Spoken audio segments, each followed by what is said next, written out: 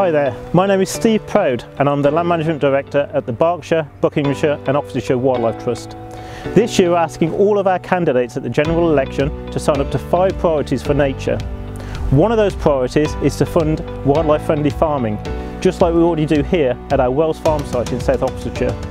This site is a working farm growing a range of crops each year, where everything is done in harmony with nature.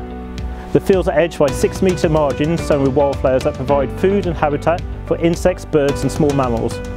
We also work with farmers across our 3 counties, so we know that wildlife friendly farming is possible and profitable, but we need the government to help more.